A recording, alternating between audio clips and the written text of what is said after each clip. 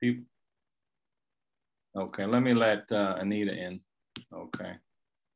Anyway, we're talking about Isaiah 53. Of course, Isaiah 53, incredible, scripture. But in that first part of Isaiah, it says that we esteemed him stricken and smitten by God, right?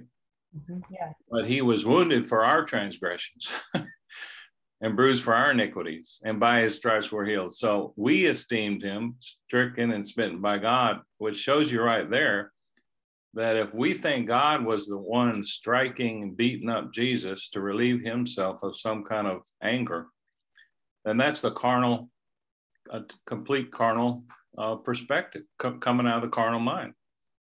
But also Isaiah 10, 53:10. They always go to this one that says, but it says, yet it pleased the Lord to bruise him. It pleased the Lord to bruise him. And so that's the scripture that they camp on and saying, see, it was God. It's almost like they're saying that God was in the Roman soldier. If you've seen the movie The Passion, where the Roman soldier is beating Jesus, it almost implies that God was in the Roman soldier, relieving his anger by beating Jesus. When the scripture says God was in Christ, reconciling the world back to himself. But that's the scripture we're talking about. It almost looks on the surface like God was beating Jesus, but we point out, like in Genesis 3, we know who was doing the bruising was Satan. Mm-hmm. Right? Yeah. So really the Roman soldier was really filled with a demonic spirit. Absolutely. And then the scripture says every good and perfect gift comes down from the Father of lights. Right. Every good thing there's not a shadow of turning in him. My goodness. Listen, when people say these things, it just really ticks me off. Because you know what? If an earthly father was to beat his earthly son, you'd call the cops and say, this man is abusing his child. And yet they accuse God of that. Oh, and they accuse God of even worse. Because, and we can see that, and it's being exposed, but a lot of this twisted theology that has come out, born out of the carnal mind, yes, is being exposed. And it's being rooted up, it's being plucked up, and it's being thrown down. Absolutely. And listen, the Lord brings it to my heart to preach it. I'm going to preach it. I'm not going to look at their faces. I'm going to preach it. Because it needs to be thrown down. Anything that's not of God needs to be cast down. But we're looking at that Isaiah 53:10, and I wanted to mention that in the Hebrew, what did you say about the passage? Yes, R.C. Sproul brought out the fact that in the Hebrew language, there is no passive verb, only causative. So whenever you see God did this or God did that, there was no verb to say God allowed this to happen, but caused it to happen. Right. And then again it's huge. In Genesis 3:15, he says, God says a promise, I will put enmity between you and the woman and between your seed and her seed, and he shall bruise your head and you shall bruise his heel. Talking about the serpent is the one bruising the heel of Jesus, or doing the crucifying and the whipping. But what pleased God was he knew the outcome. He knew that body of Jesus was prepared to take away the first and establish the second. So that's what pleased God. And Jesus said, the thief cometh but for to steal, kill, and destroy. But I have come that you may have life and have it more abundantly. Yes. And if you've seen me, you've seen the Father. So who's the thief? Who's the robber, the killer? It's not God, it's the enemy. Exactly. So anyway, I want to bring that out because that's huge. That Isaiah 53:10. You know, that's really the scripture they use, one of them, to justify that somehow it's really from a foundation of not seeing God for who he is. Yeah. And God is love. Okay. Yeah, absolutely. There's no shadow of turning. God wasn't just so enraged with our bad behavior that he had to see blood in order to relieve him from his anger so that he wouldn't have to punish us. Right. When you think about that, just think about that for a second, just like Beulah said, you know, even on human terms. I mean, that is just craziness. Yeah. It's craziness. We believed a lot of twisted, crazy. I say the carnal mind is cray. It'll drive you crazy. It'll cause so much confusion in the hearts of men. Absolutely. No wonder they're having a hard time receiving the love of the Father. And you know, exactly. And you know, this is why they are so cruel. Oh, I know. You know, I mean, legalists are cruel in that, you see, they emulate the one they worship. Mm-hmm. And if the one they worship was cruel, then that's just going to be the fruit that they're going to manifest. Exactly. That's why the Pharisees were so mean. They were just absolutely mean. Yeah, they were manifesting the God they believed. Absolutely. Amen. You know, I was reading something by A.B. Simpson this morning. And, you know, in Galatians 5, where it says, let me turn there, the fruit of the Spirit. Yeah, the fruit of the Spirit is love. You know, A.B. Simpson said, there should have been a colon after the word love. Mm-hmm. Yeah. Because the rest of it is all a manifestation of love. Amen. And he said this, he said, each of the fruit of the Spirit is but a phase of love. Joy is love exalting. Peace is love reposing. Mm-hmm. Patience is love enduring. Goodness is all the good manners of love. Kindness is love in action. Faithfulness is love confiding. Gentleness is love yielding. And self-control is true self-love. Wow. Self-control is true self-government. Yeah.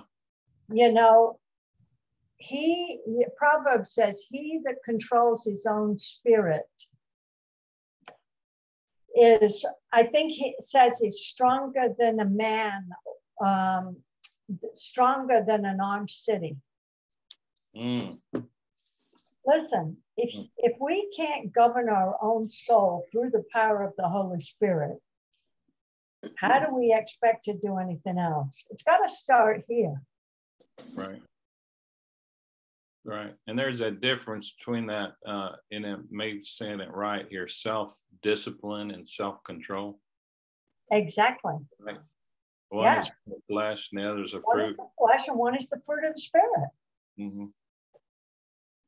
Yeah. I mean, you know, if a person cannot control their own emotions through the power of the Holy Spirit, you know, we're in no condition to be teaching anybody else. What does the scripture say about he that's overtaken in a fault? Let him that is spiritual in the spirit of meekness go to that one. You know, you got to be walking in the truth of who you are in order to help somebody who's fallen into the net of not knowing who they are. You know what I mean? Yeah. Doesn't it say, and consider yourself, unless you have to be tempted? I never thought of that, but just thinking, considering you need to continually consider who you are in Absolutely. Christ. And consider yourself is real in the spirit of humility. Mm-hmm. You got to know you got to know what your source is. Exactly. Yeah. Because if you go with a high-minded attitude of I'm better than you've already fallen into the trap. Right. Yeah. Well, you see, your belief system is already off. It's corrupted. Because you're walking in a self-righteous, pharisaical attitude of, absolutely, I'm glad I'm not like the others. And you know what that person's going to do? That person, because that person doesn't know who they are, they're blind. Mm-hmm. They're going to turn around and point to the man's faults, and in actuality, be on the side of Satan, condemning, rather than lifting them up out of the miry clay and say, my brother, don't you know who you are? Don't you know the Father loves you and that you're perfect in his sight? You're not going to go with that message if you think that you're better than that guy. Right. That is in Galatians 6, Beulah. Galatians 6. Right. The whole thing. Where are you reading? Galatians 6:1. Brethren, if a man be overtaken, yeah. I was referring to Timothy. Okay. Yeah, because that goes right along with 2 Timothy 2:24, where it says, the servant of the Lord must not strive. That means you can't be quarrelsome, but be gentle unto all men, apt to teach, patient, in meekness, instructing those who oppose themselves, if peradventure God will give them repentance, a change of mind, to the acknowledging of the truth. What is the acknowledging of the truth? Acknowledging who they are in Christ. Yeah, and the finished work of Christ. Yes. That they may recover themselves out of the snare of the devil, who are taken captive by him at his will. Right. I mean, good night, nurse. You know what? Mother, may I just bring you into the snare? No, you may not. And unless you keep yourself reminded of who you are, I love that proverb that says that the hunter lays a snare for no avail if he does it in the sight of any bird. I mean, listen, the guy that is hunting birds, if I'm a bird in the tree and I'm watching him lay a net and put leaves over it, you're going to jump in. I got to have no brain to go and jump in that thing, but it's for the unsuspecting. Yeah. And Paul said, we are not ignorant of the devil's devices. Well, Paul could say that. Paul could say that, yeah. Paul could say that.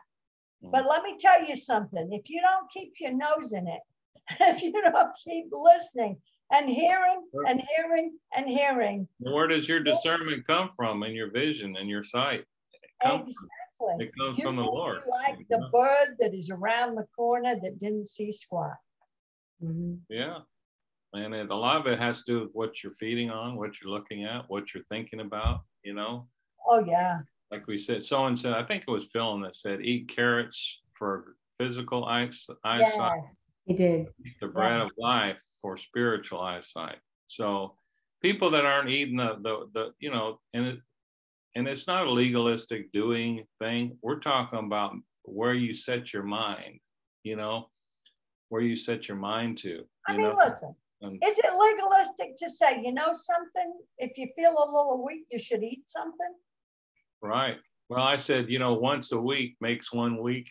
You know, if someone just comes for a Sunday brunch, you know, or eats once a week, and a lot of, honestly, I think, and I'm not, you know, a lot of them, that's all they do. Whatever they get on Sunday morning or whatever, and that's their meal for the week.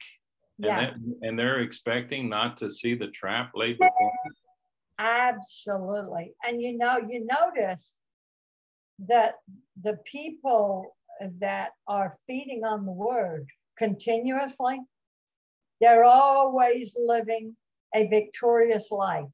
Even if they're going through contradictory circumstances, they praise God in the midst of it because they know that, you know, many are the afflictions of the righteous, but God shall deliver them out of them all.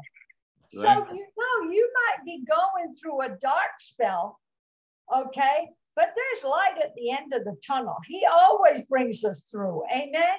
Yes. This too shall pass. But a person that is blinded, right? You know, John said, he that hates his brother is blind, and he cannot see afar off.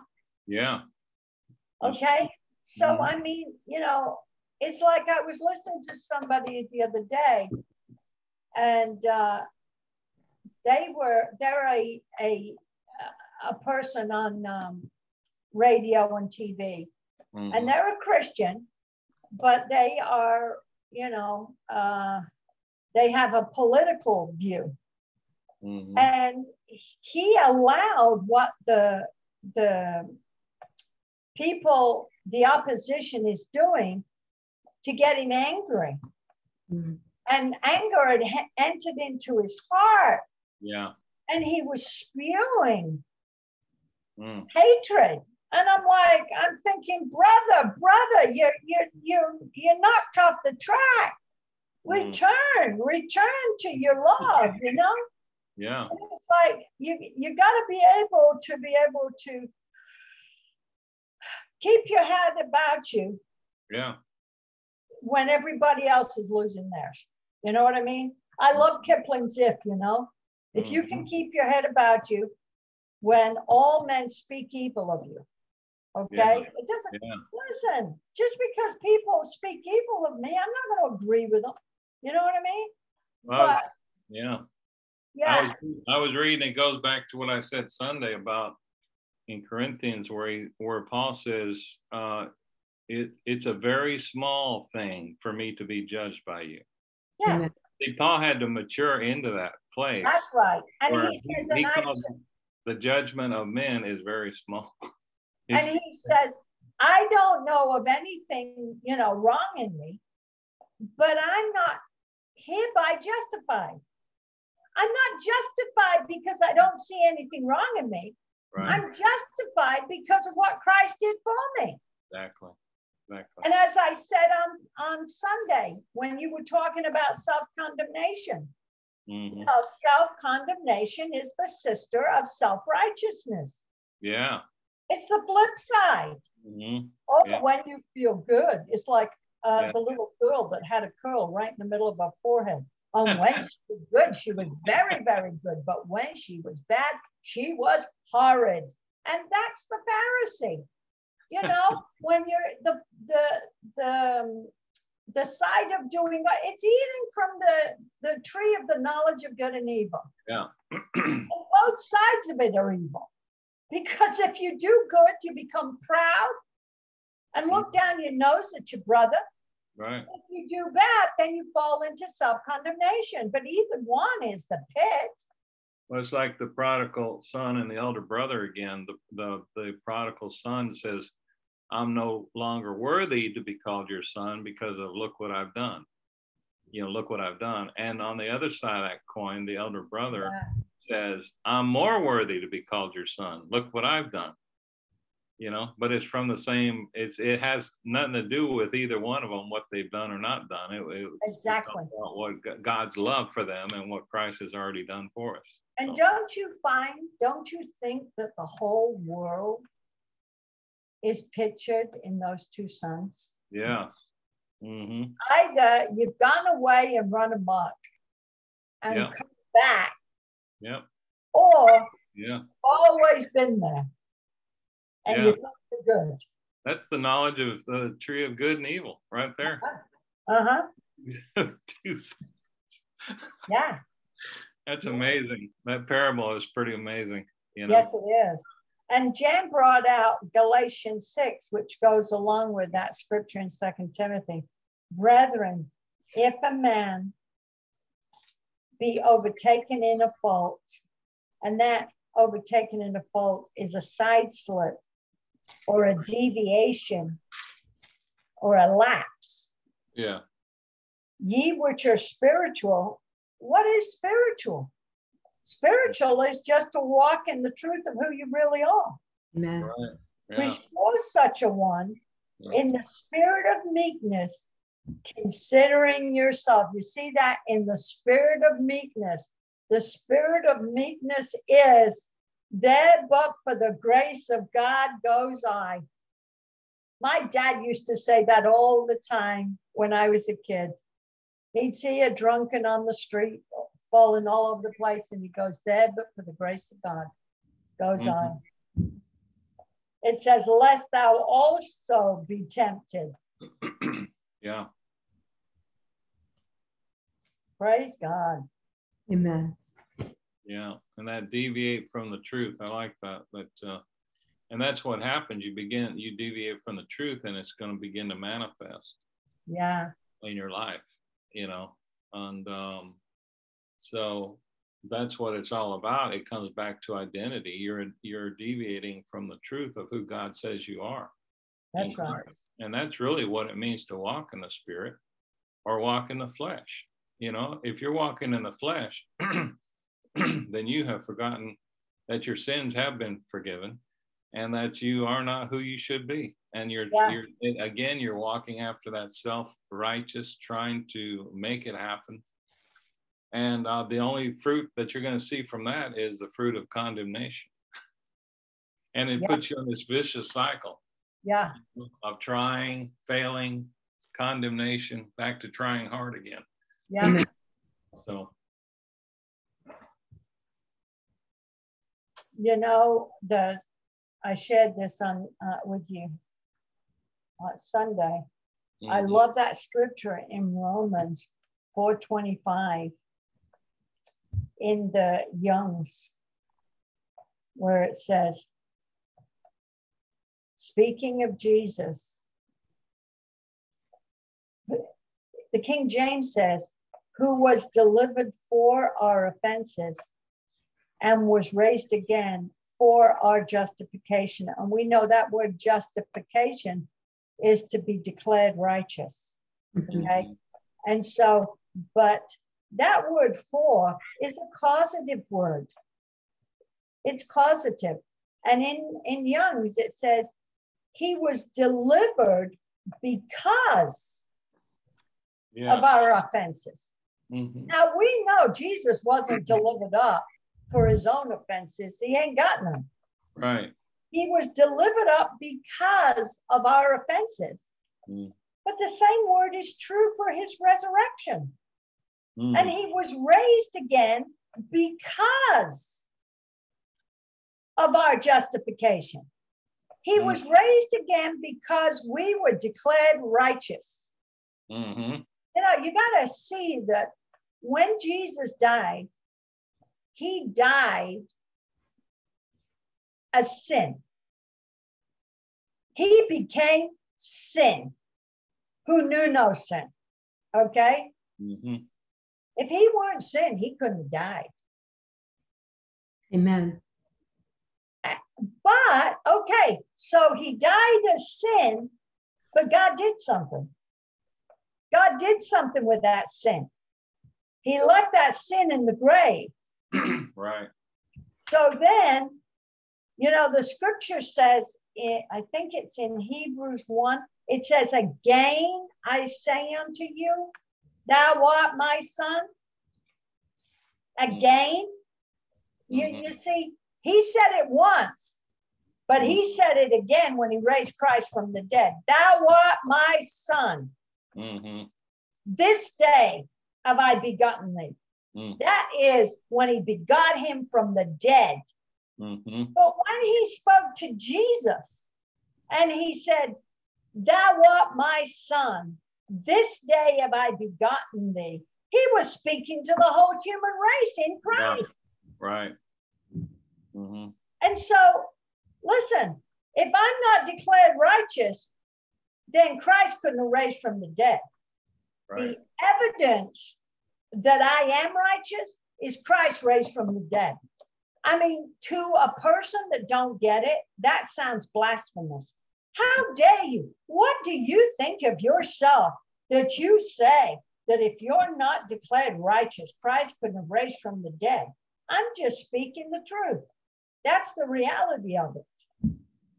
And well, a lot of times that's because, again, the carnal mind wants us to see us not as the value. Exactly. Of God. He wants to it wants to devalue us and see, you know, how could God ever do that for something like you? Exactly. They don't understand the value, you know, in our Father's eyes, the Father's eyes towards us. I mean, he's always thinking about us.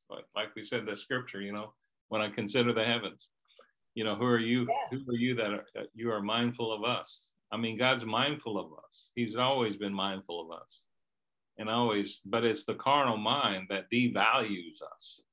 Yeah. You know. Exactly.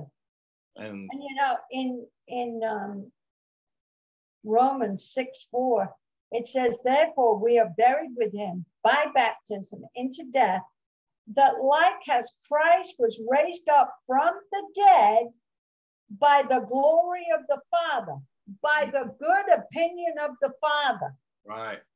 Well, we were all in him. And when we were in him before his death, because we were in him, he had to die because we were dead. Okay? And so because we were sinners, he had to die. But then when God declared him righteous, we all had to be called righteous, declared righteous, because we were all in him. It's one for all and all for one. That's it, baby. And, you know, Paul said it like this in 1 Corinthians 15:17. If Christ be not raised, your faith is in vain, and ye are yet in your sins. Right. If Christ is not raised, well, you know why he wouldn't be raised? Because we were still in our sins. Yeah. But because he raised up is the evidence that we're not in our sins anymore. Otherwise, he couldn't have rose from the dead.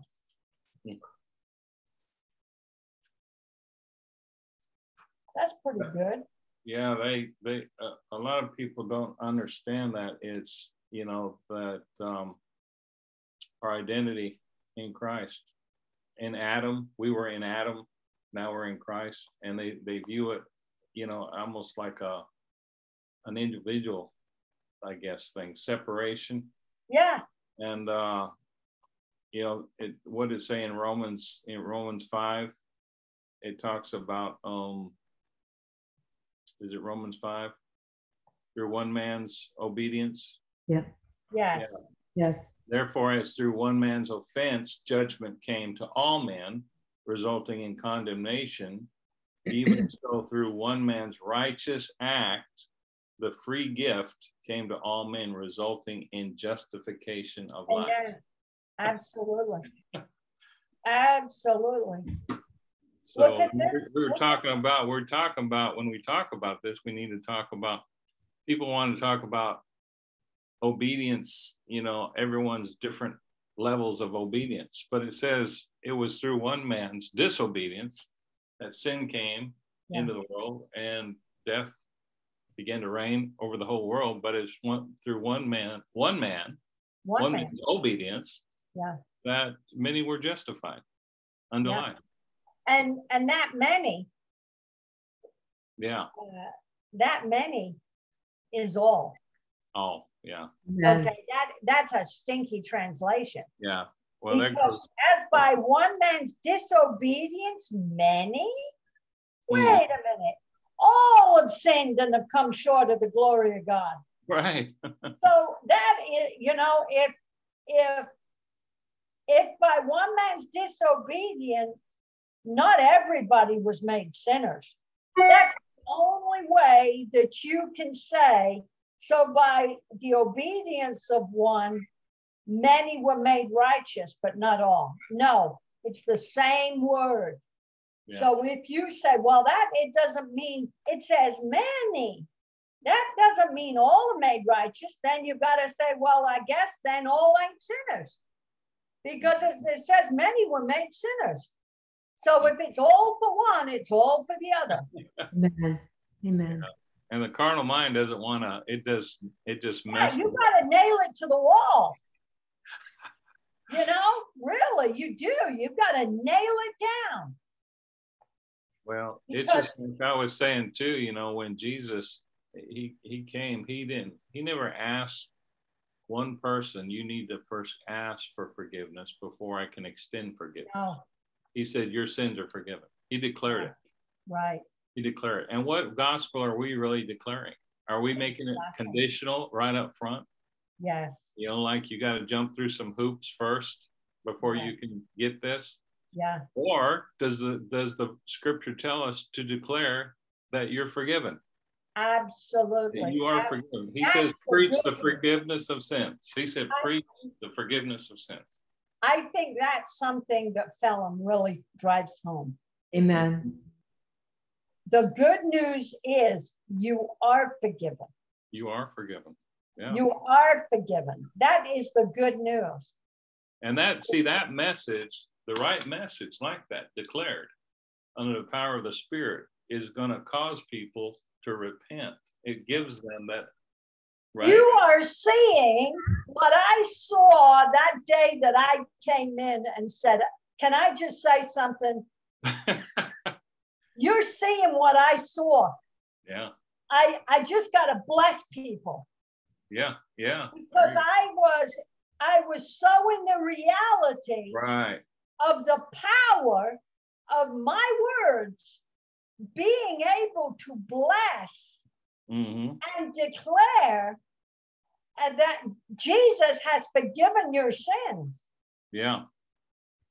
That I had to do it because who knows who's listening? You know what I mean? And I really see that.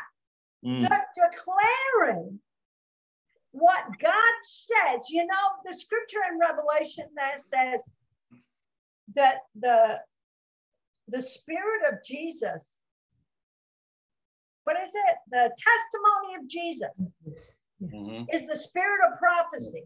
Amen. The testimony of Jesus. What is the testimony of Jesus? I'm declared righteous. Amen. Okay? If I don't have the testimony of Jesus, that I am the righteousness of God in Christ, I do not have the true spirit of prophecy. Yeah. If I don't see that I'm righteous, God help whoever I prophesy to. Because it's going to be bad news. Amen? Yeah. Because if you can't see you're right, how can you see anybody else is right? Amen. Wow, that wound me up when, you know, a couple of weeks ago, that just kept rolling and rolling. The testimony of Jesus as the spirit of prophecy.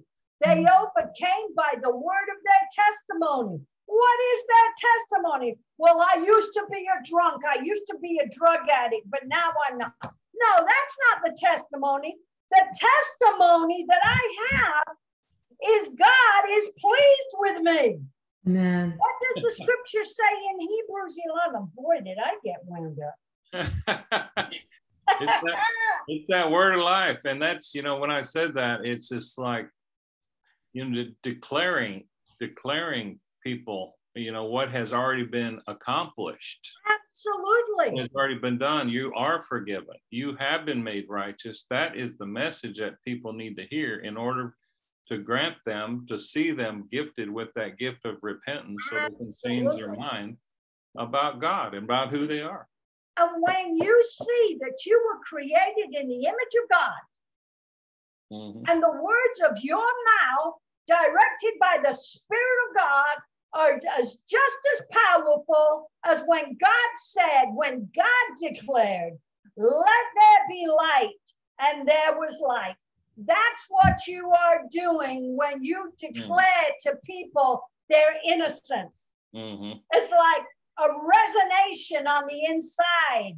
You know, it's going to reverberate on the inside because, listen, God is already at work in that person. God has already been speaking to that person. And you come and you declare they're righteous, that they are totally innocent, that their sins have been taken away. I mean, something on the inside, baby, just makes them happy. Hallelujah. We went down to Charleston yesterday and took some of our international students down there to see Charleston. And I met up with David Lynch while I was down there. And he walked into where we were at this restaurant. He had this shirt on. God is not mad at me. God is not mad at you. He's mad about you. You know, and when you see, he says that's all he wears anymore, because every time people can't, number one, they can't help but look at that shirt, because first of all, they're thinking that it's saying God is mad at me. Yes. Which is their conscience is flooded with that mindset. Yes. And so is the world. Okay. Flooding them with that mindset. So when they say God is not mad at you, he's mad about you, it's just like it's the message. It's the same thing we're talking about, but I had this word that came out of me to him. I said, you know what that shirt is causing people to do? Repent. Yes, absolutely. Change their mind about God. Changing their mind, that's it. They have been inundated with religion. And, you know, as I said a few weeks ago, that the gospel is the power of God unto salvation. The gospel is the power. It's the good, declaring the goodness of God, which leads people to repent. Okay? Right. And so the world and religion all have the same message. God's mad at you. You're a dirtbag, and unless you repent, you're going to hell. Okay? Well, if a preacher gets up in church and preaches a message that has the finger pointed to the person and tells them that what they've got to do to get right with God, and then they turn around to you and command you to repent, they have to command you to repent because there's no power in the message that they preach that would cause you to repent. Because it's the same thing they already believe. Tell me something I don't know. Tell me God is good. Persuade my heart that God is good, and that will cause me to repent. Exactly. Now, back to the testimony of Jesus is the spirit of prophecy. In Hebrews 11, it says, verse 5, by faith, Enoch was translated that he should not see death, and was found not, because God had translated him, because before his translation, he had this testimony that he pleased God. That's the testimony of Jesus, that we please God. And then it says, and I love how Matt Moore brought this out, but without faith, it is impossible to please him, for he that cometh to God must believe he is. He is what? You've got to believe that you're pleasing to God. It's not talking about what God is. It's talking about what you are. Mm. You've got to believe that you're pleasing to God, and he's a rewarder of them that diligently seek him. Right. Now, that word right there, without faith, it is impossible to please God. Now let's hook that up with Romans 8. Oh, this is so juicy. Hallelujah. Romans 8. Romans 8:8. So they that are in the flesh cannot please God. Only faith pleases God. Only believing what God believes can God be pleased. And we said, like I said, what God believed about Jesus, what God believes about Jesus, he believes about you. Absolutely. That's the testimony of Jesus. That's the testimony of Jesus. As he is, so are we in this world. So then, they that are in the flesh cannot please God. That's good. Why? Because if you're in the flesh, you cannot receive the testimony of Jesus. Well, if you're in the flesh, you're not believing what God believes. No, you are walking according to the tree of the knowledge of good and evil. You judge yourself according to your behavior. Yeah. Therefore, you cannot receive the testimony of Jesus Christ. That's just too much for me to believe. Yeah. Only the Spirit of God can convince you of what God's convinced of. You can't see. You can't. It's not believing, and it's not believing the report. He says, whose report will you believe? Right? And you know, if you read that, if you read that in the Septuagint, it's gospel. It's the same. It's gospel. Wow. Which gospel shall you believe? That's it. It ties in with that. That's the report. That's it. Yep. So when you're walking in the flesh, it says there is now no condemnation for those in Christ who walk not after the flesh, but after the Spirit. So if you're walking after the Spirit, you are believing the report of the Lord. Amen. And let's go back. You're reporting, believing the gospel, and you're walking in the flesh. You're not believing the gospel that you are complete in Christ, right? Right. And I always like to go back to that Romans 8:1. There is therefore now no condemnation to those which are in Christ Jesus, who walk not after the flesh, but after the Spirit. That condemnation, people use that scripture when they do something that they think is wrong, and then they go, well, there's no condemnation. But that's not what it's referring to. Remember what Jesus said in John 3. Let me turn there. It's so important that people.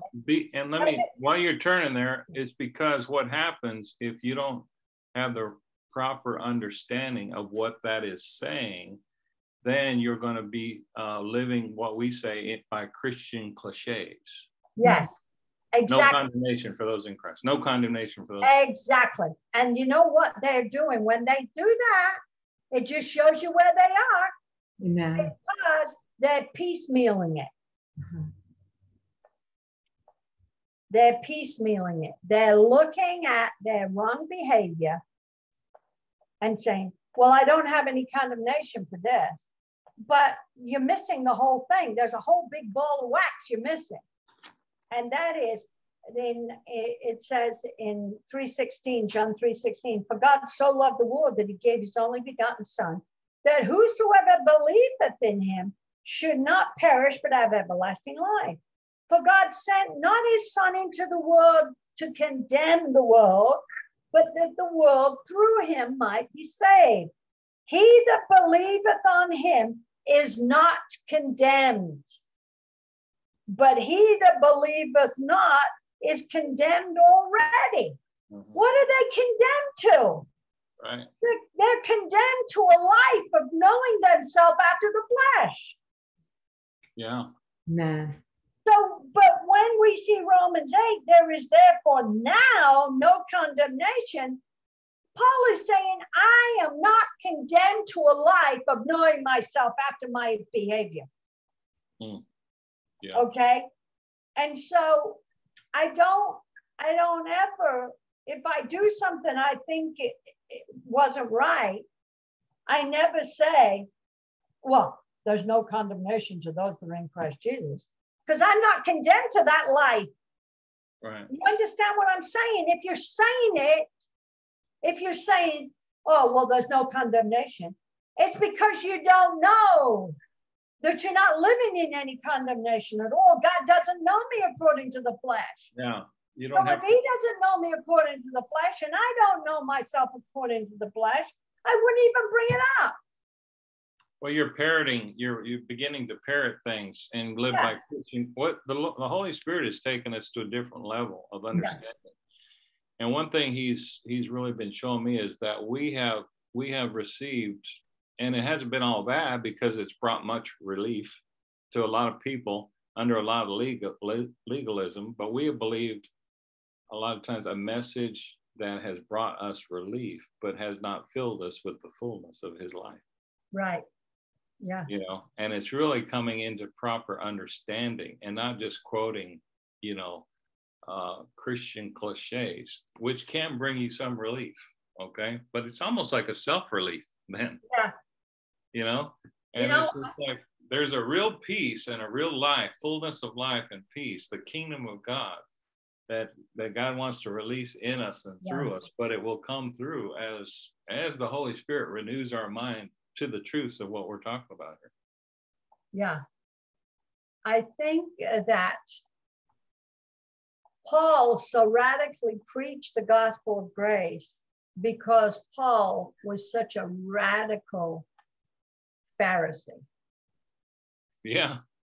And so to the degree that you were entrenched in legalism is the degree you're going to come out and be entrenched in the gospel.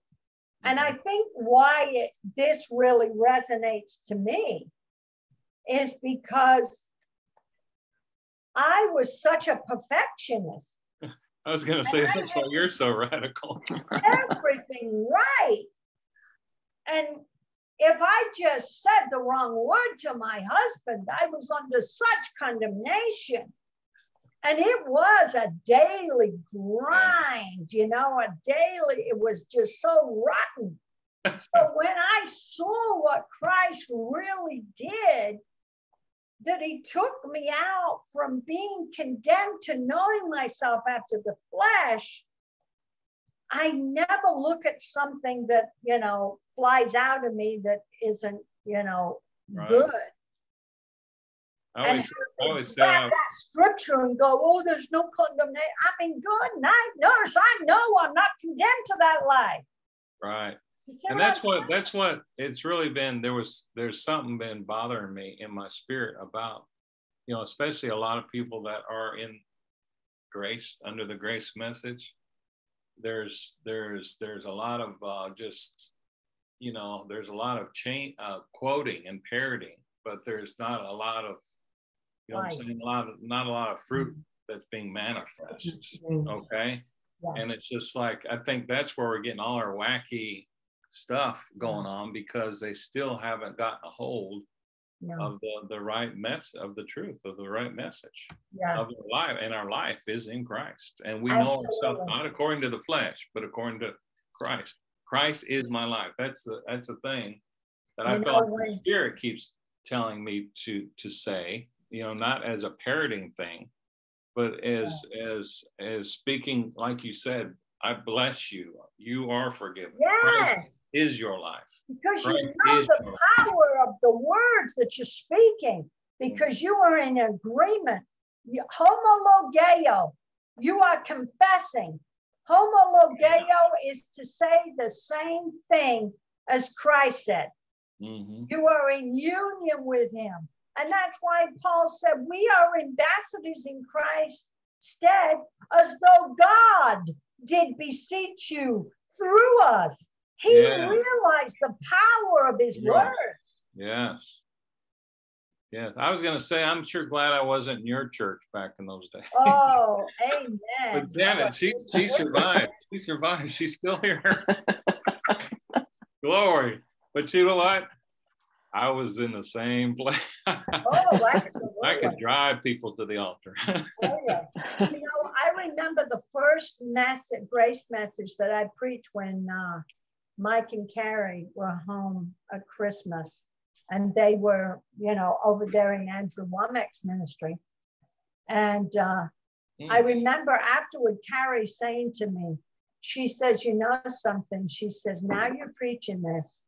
You're going to see people who have seemingly lived holy lives. Now they're going to come out with all manner of bad fruit. Because now they realize that God's not judging them. And so you're going to go through a period where people are going to be wacky because they've come out, but they haven't gone in. Well, I've got God gave me a good picture of that. It's like a dog that's been on a leash. Yeah. You know, and the only reason the dog doesn't run wild was because of the leash. Exactly. You take the leash off, and what's in the heart of the dog, I mean, he just cuts loose. He cuts loose and he goes crazy. But eventually he comes back because he knows the master's love for him. Yeah. And now what constrains him is not the leash, but it's the love of God. It's the love of God that constrains us. You know, it's like I said to someone yesterday, I think it was David yesterday. I said, you know what? People used to come up and say, are you saying that you grace people can do anything you want? And we used to say, oh, no. And then the Lord stops you and say, you know what? Yeah, we can do anything we want. Because God changes our wants. Yep. God changes our desires through the grace of the Lord. You know, so I do whatever I want. Amen. You know? But, you know, a lot of things I used to want to do, I don't want to do them anymore because there's no life in those things. There's only death. The true life is in Christ. Christ is the life. So the lust of the flesh is really someone that still hasn't come into revelation of where the true life is. And they're still lusting. They're still looking for love and life in all their own places. Satisfaction. And it's only found in Christ. Jan? He gives us the desires of our heart, and our heart has been renewed. We've got a brand new heart. That's right. Absolutely. You know, I'll tell you, way before I ever came into the grace of God, the Lord really, I always had love in my heart. I always had a deep love in my heart for people. Even when I was the biggest legalist, I loved people. And this scripture was one of my real strong scriptures in Romans 14:19. It says, let us therefore follow after things which make for peace, and things wherewith one may edify another. For meat, destroy not the work of God. All things indeed are pure, but it is evil for that man who eateth with offense or a stumbling block. It is good neither to eat flesh, nor drink wine, nor anything whereby thy brother stumbleth, or is offended, or is made weak. Hast thou faith? Have it to thyself from God. Happy is he that condemneth not himself in the thing that he alloweth. And I find that there is a great disconsideration for people that are weak. And I find people flaunting their liberty. Yeah. And by doing so, causing others that are weak to fall. I've seen it. And, you know, it is like, hey, You know, do it to yourself and God. You know, if you do something, you feel you've got the liberty to do something, but you see a brother that really has a problem in that area, don't tempt the poor guy. You know, I remember years ago, a fella that I really looked up to. And I had stopped watching because I love cop movies. I love cop movies. I love mystery. Oh, yeah, I'm big in that. And there was a time where I stopped watching television because I just wanted to totally focus on the Lord. Yeah. And I said to this man, who I really esteem as something, and I told him I stopped watching cop movies. And he's like, oh, I love my cop movies. Well, guess what? I thought, well, if he can do it, I can do it. You know what just came to my mind when I said that? What Jesus said to Peter. Yeah. When he told Peter that he was going to stretch forth his hands and die. Yeah. He said, yeah, but what about that one? What about this guy? Yeah. What about John? What about him? How's he going to die?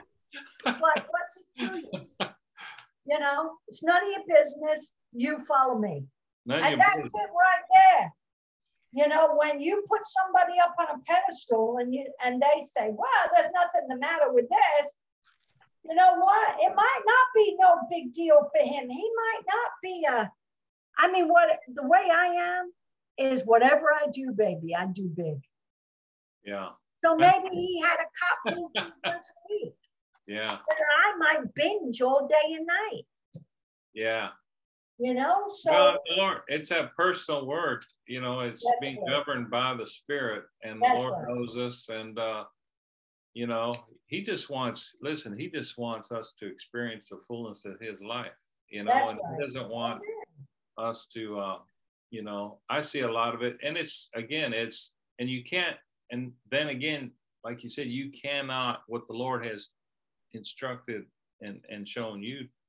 And you don't then make it a law for everyone else. No. You don't tell everyone to throw out their TVs. It's, you know, the one-eyed devil. Isn't that done that? Oh, yeah. You're laughing with me. So, yeah. The one-eyed devil. Yeah. Oh, I remember us taking out our TVs in the backyard. Taking an axe to him.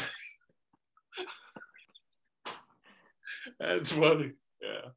You know, the thing is, what's the scripture say about Israel in Romans 10? That Israel had a great zeal for God. Yeah. But not according to knowledge, for they went about seeking their own righteousness. Right. And not submitting themselves to the righteousness of God, which comes by faith. Wow. We were trying, man. I mean, we were, I want to do this. Yeah. My goodness. Glory to God. Well, I was thinking of that one scripture in Galatians 5:13 where it says, you've been called to liberty, brethren. Yeah. Only don't use your liberty as an opportunity for the flesh, but through love, serve one another. Yeah. Yeah. And you can look at that in different ways as well. But I like that word about you saying that, you know, really if you're flaunting, you know, these things in front of people and say there's no condemnation, I can do what I want to do, and you're not considering other people. That's not the heart of the Father. That's not the heart. That's not love. No. That's selfishness. Yeah. And I think, you know, it's an upside down kingdom. The kingdom of God is an upside down kingdom. Jesus said, you know, the greatest among you will be everybody's servant. Mm-hmm. Yeah. And so the more that the love of Christ constrains your heart, the more you don't live for yourself, but you live, to help people. It's everything you do, you consider people. Yeah. Yeah. Even if you want to do something, and you really want to do it, but that you're with somebody that would take it the wrong way, you don't do it. Yeah. You just don't do it. Mm-hmm. Even though there's nothing the matter with it. It's just like years ago when we had people in our church that were real legalistic as far as dietary laws. Mm-hmm. I wouldn't serve somebody pork. All right. I wouldn't invite somebody to my house and say, "Oh, I made a lovely pork roast." Expect them to eat it. What God is cleansed. Yeah, exactly. But it says don't do it for conscience sake. Yeah. Not your conscience, their conscience. Yeah, that's because good. If they think it's wrong, listen to me. If I'm teaching somebody and I have their ear, okay? Right. And then I invite them to my house and put pork before them. They're going to think I'm acting like a heathen. I just lost their ear. Right. Mm-hmm. That's stupid. You know what I mean? You just lost their ear. That's a good word. You just lost their ear. Mm-hmm. You just lost their ear. You do something that is an offense to them. They no longer respect you to hear you. Yeah, that's a good word. I was thinking, when Peter pulled out his sword, because they came to arrest Jesus, and what did he do? He cut off someone's ears, right? Yes. The servant of the yes. priest's ear. And see, that's that arm of the flesh. That's right. You do things out of the flesh, you're going to wind up cutting someone's ear off. Exactly. And Jesus thing comes back and restores the ear, right? Yeah. But we have to be careful of that. That's a great word, that you're losing people's ear to hear the gospel, which is the power of God to change your life. For what? Yeah. For what? So you can just do your own thing? You can flaunt whatever you're. Yeah. Good for you. How ridiculous. It says, what does it say? Don't offend someone who Christ died for. Yes. Christ died for them. And you're not considering it. Yeah. That's a great word. Yeah. Anyone, do you have anything? Anybody? Stephanie or Anita? Jan? I'm just taking it in. Taking it in? Yeah. Hey, there's been a lot of good words coming out of this. Wow. Yes. Awesome. I've just been writing things down as fast as I can write them down. After I get through writing, I go back to look at it and I said, I can't even read this. It's like, what is this? It's like shorthand or my own shorthand. It's terrible. But you get it so excited. I remember once someone said, one time they said, the weakest ink is better than the strongest memory. But still, the word is still going in. It's still there, and it's still stirring and still working in us to do what the word does. The power of the word, right? So it's not just up to our ability to remember the word. Yeah. It the word says, of God is powerful. Yeah. Listen to this. Mm-hmm. Romans 14:14. I know and am persuaded by the Lord Jesus that there is nothing unclean of itself. But to him that esteemeth anything to be unclean, to him it is unclean. But if thy brother be grieved with thy meat, now walkest thou not charitably. You're not walking in love. If you're eating something that offends them, he says, destroy not him with thy meat for whom Christ died. Yeah, that's a great scripture. That is just like what am I doing?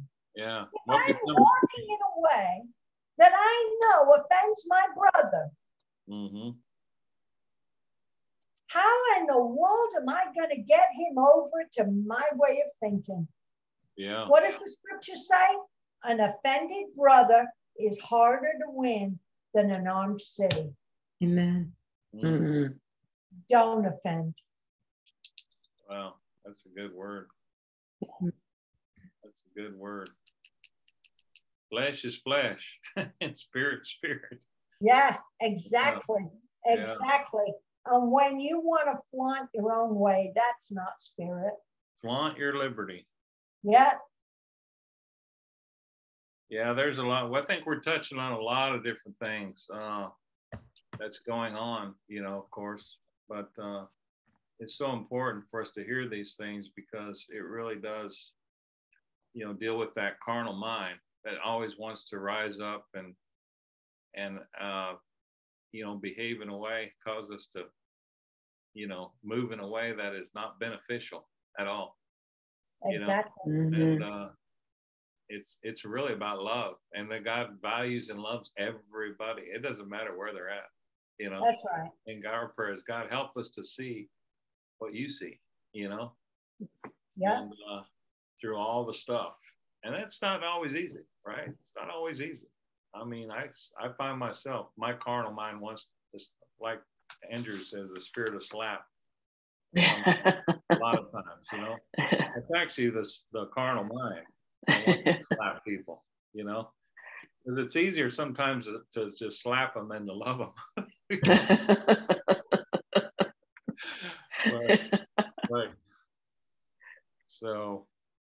But it's the gospel. It's where people. Romans 14 is really a huge thing on this subject. Listen to this one. Mm-hmm. Romans 14:1. Him that is weak in the faith, receive ye, but not to doubtful disputations. For one believeth that he may eat all things, another who is weak will only eat herbs. Right. Now look at this. He that is weak in the faith, he's only got the faith to eat vegetables. And yet, those people think they're strong. Mm-hmm. Yeah. Because they are using self-discipline to stay away. But he says, there's nothing unclean in itself. Can you believe that? Mm. Or are we going to go by the knowledge of good and evil? Right. I mean, look at what Jesus said. Jesus said, I give you power so that you can drink any deadly thing unaware, and it ain't going to hurt you. Mm-hmm. And believe you me, we really need faith these days to eat. Yeah. Ain't it the truth? You better pray over your food. And in everything, trusting God. In Romans 15, it says, we then that are strong ought to bear the infirmities of the weak and not please ourselves. I mean, it just said, there's nothing unclean in itself. And some people have the faith to eat anything, drink anything. But that's not we're not to live unto ourselves. Mm-hmm. It says, let every one of us please his neighbor. And you hear people say, what am I, my brother's keeper? Yeah. That's what the scripture says. Let every one of us please his neighbor for his good, to edification. For even Christ pleased not himself. Yeah. But as it is written, the reproaches of them that reproached thee fell on me. Oh, thank God Jesus didn't live for himself. Amen. If he did, he never would have died for us and we'd be up the creek. Mm-hmm. Oh, hallelujah. Awesome words. To be with Christ, to be with Christ, to be Christ is to be filled with the same love that caused Jesus to go to that cross. Mm-hmm. Wow. Stop and think of that. Mm-hmm. You mean to say I can't eat lobster in front of my friend? That just doesn't seem right. Oh, please. You know, I'll tell you, one of the families that came to our church for so many years, Mm-hmm. who were totally under the Hebrew dietary laws. Yeah. Oh, every time they come to my house, I'd have to, do for them. And when I preached the gospel of grace in the power of God, that brother came up to me and he said, you know what I'm going to do? I'm going to go out and get me a ham and chomp on. That's what happened. Awesome. He was set free. Message number one, the grace of God. He's like, sister, I'm going out and get me a ham and I'm going to eat that sucker. I'm free. But if he would have before that come over to your house and there was a full pig with an apple in it.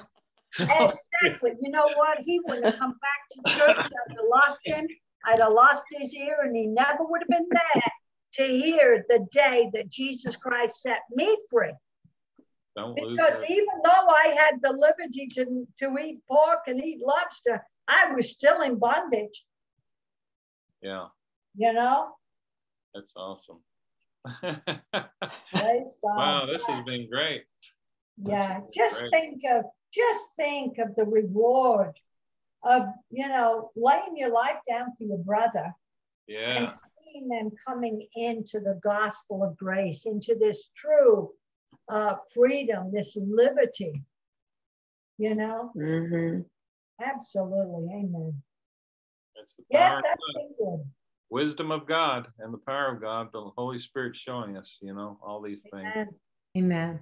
And he's given us his heart. He's given us his heart too, Yes. Amen. So it's not just coming out of some kind of, well, I need to do these things. Oh, no. No, it's not. Hey, what does he say?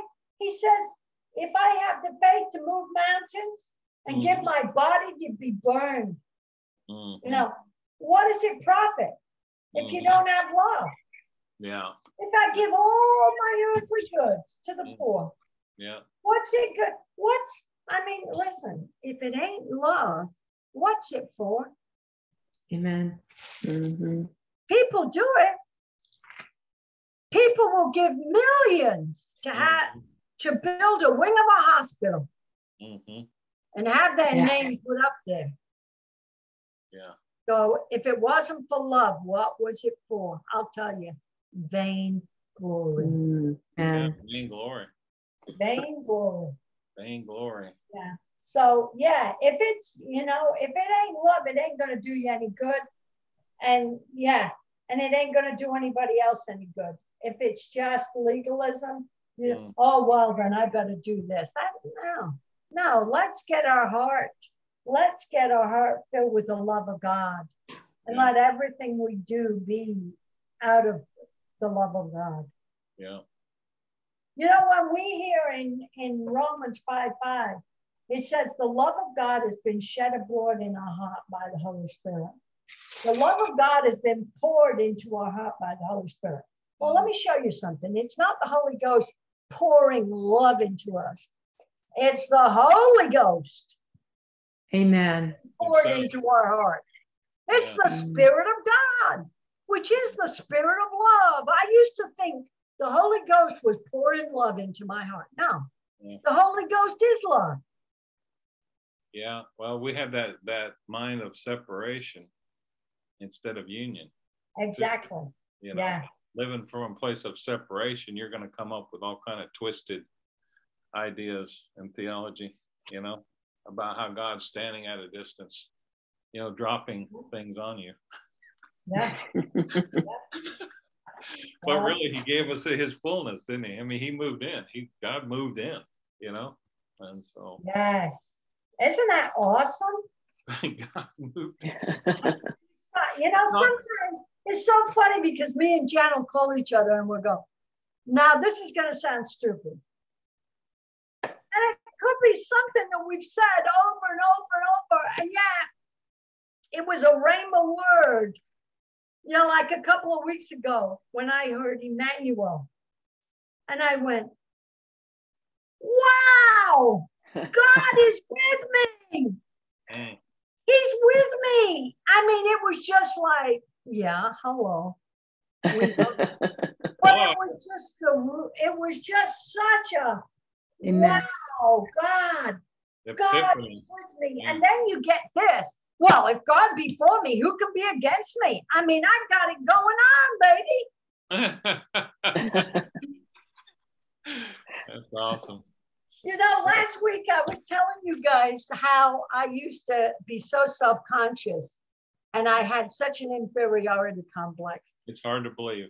Isn't it hard to believe? I mean, I look at myself and I go, man, woman, you act like a total maniac. How in the world could you ever? But that's what Christ will do for you. Right. When you realize, when you get a hold of God's good view and opinion of you. That's right. I mean, that's what makes the righteous as bold as a lion. That's right. Who cares what anybody thinks? Yeah. I mean, I got God saying I'm great. Yeah. What difference does it make what you think? You think I'm a little nuts? That's okay. I should look different from the world. Amen. I'm an alien to this world. I'm an alien. I'm a pod people. I love it. I've got Jesus inside of me. Just to let you know, I love how God communicates his love through you. Yes. It's a blessing to many, many people. Well, praise the living God. Amen. And I mean, and through each of you. And each of us have our own, we're totally different. We're all different. Yeah. God's a God of variety. Just look at the flowers and the trees and Absolutely. So everything's got its own, sometimes they look very similar, but they're all different. Yes. Everyone. So we're going to go ahead and close out this. Does anyone have any last closing thoughts? This has been rich. I've enjoyed it. Amen. Me too. Yeah. Yeah. Amen. Anybody need prayer for anything? Me always. Thank you, Lord. And Joe said she wouldn't be able to come this morning. She had a 5-hour trip to the doctors. So we're praying now for her blood pressure. Yes. And Linda starts her chemo. She started at 10 o'clock this morning. So. Okay. Is she in Charleston or here? No, she's here. Okay. Yeah. Okay, Linda. Okay. Joe and Steph. Anybody else? Thank you, Lord. Thank you, Lord. Thank you for your love, Father. Thank you for the body. Thank you for Joe. Just continue to manifest your healing in her and Linda. Yes. And Stephanie. Just bring incredible encouragement to her heart and to her mind, Lord God. Let your kingdom reign and rule in her life, Father, in Jesus' name. Thank you, Lord, for this word of life that you bring to us by the power of the Holy Spirit, for renewing our minds to the truth, that we might be filled with the fullness of life, Lord God. Thank you, Lord. Thank you, Lord. We treasure your word above anything else in this life. Thank you, Lord. In Jesus' name, amen. Amen. Amen. Bless you guys. It's been great. Yes. Yes. Keeps getting better. Keeps getting better. Yeah. Hey, what time do you guys start? 10. 10 o'clock. At 10. Okay. Okay. Because I'm like, I keep hopping right in the middle of her saying something. Our service starts at 10:30. Well, the Zoom, not the Zoom, but Facebook Live is 11 o'clock, usually at 11 o'clock on Sunday, Eastern time. Zoom is 10. Zoom 10 o'clock. 10 o'clock. Okay. I'm gonna get this on line as soon as possible, because Good. people out there need to hear this. Yes. Amen. Yes. His word. Thank you, Lord. Let it happen in Jesus' name. Bless you guys. Amen. You too. Bless us. Bye. Bye.